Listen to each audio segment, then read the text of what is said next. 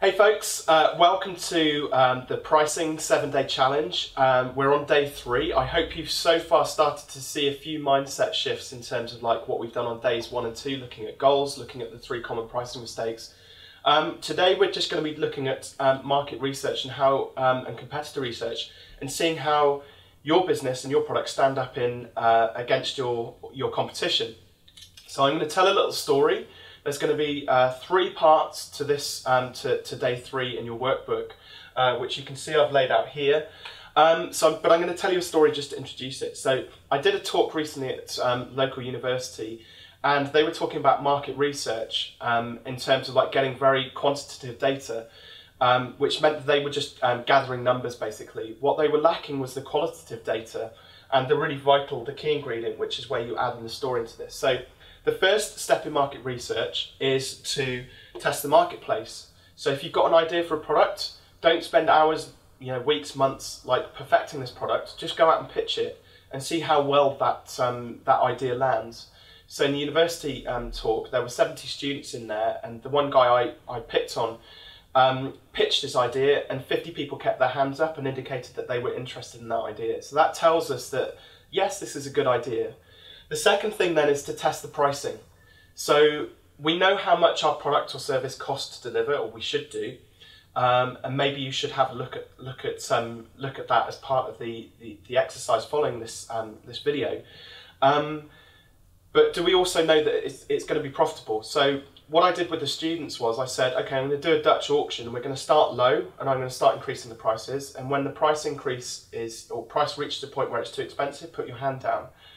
So at £5, £10, £20, we got to £50, and there were still 20 students in the room with their hands left up. So that tells us there are 20 students in there, out there, willing to spend £50 on this one particular product.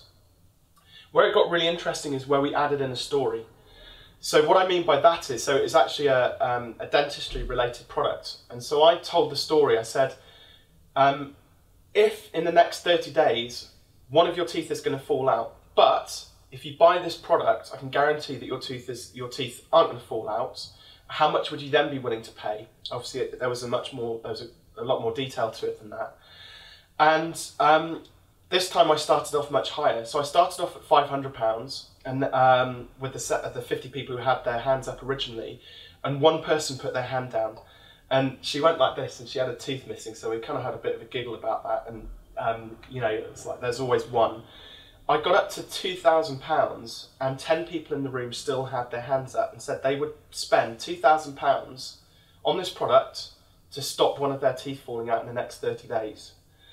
So now who do we target our product at? Do we target it at the 20 people who want to buy it at £50 without a story, or do we have a compelling value proposition in there and sell it to the 10 people who want to buy it at £2,000? And obviously the answer is obvious. So what I want you to do in the worksheet is just go through these 3 things.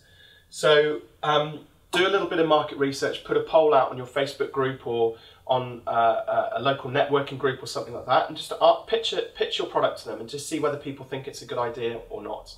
Second thing I want you to do is then test the pricing side of it. How much are people willing to pay for your product? And we want to go high end. And then finally, tell a story. Like tell people what pain they're going to go through if they don't buy your product. So it's that heaven if you do, hell if you don't sort of scenario. Write your findings down on the worksheet. Pop it into the Fearless Business Group, the online business startup group. Let's hold each other accountable on this 7-day challenge. And I'll see you again then on day 4.